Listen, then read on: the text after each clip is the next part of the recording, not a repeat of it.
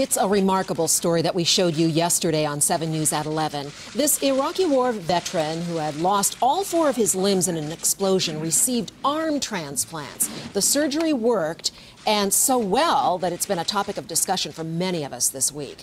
While liver, kidney, and heart transplants are relatively familiar to us, the ability to transplant limbs and faces is relatively new, and it raises many questions. Just remarkable story. So we've asked Dr. Dianne McCallister, the Chief Medical Officer at Centura's Porter Adventist Hospital, to spend some time with us discussing the science behind what's really a remarkable, to me, transplant situation.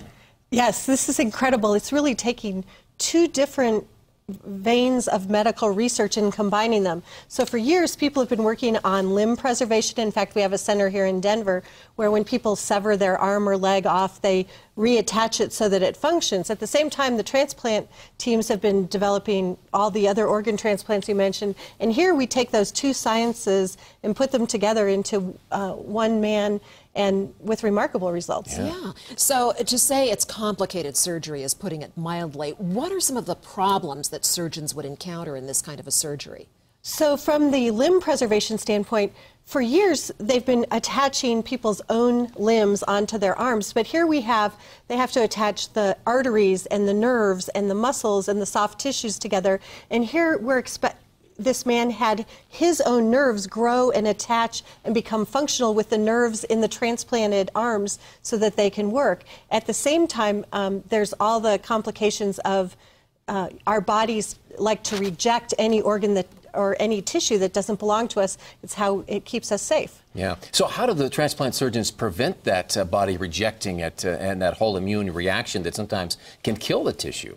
Yeah, it's a very complicated science. So there's 3 major things they do. One is we each have a blood type, A, B, or O, and then we're either positive or negative. So they match those. And then there's something on each of our cells called HLA tissue antigens that help our immune system know which cells are our own. And you have to try to match the donor and the recipient on that level. And then, because there's no perfect match, there's drugs that they give that help suppress the immune system so it's less likely to attack the attached organ or limb in this case. Yeah. I heard a couple of the doctors discussing it this morning, a couple of the surgeons that worked on this case, and they expect even more phenomenal progress in this young patient. He's only 26 years old, I believe. Right. You know, the nerves over time, when you have damaged nerves, they continue to heal, and then he should gather more strength as he learns how to use those new limbs to move around. It's really just fantastic for him. Yeah, that's great news. All right, Dr. Dianne, thank you. We Thanks. appreciate it. If you want to learn more about this, we've got much more on our website. Just check out thedenverchannel.com.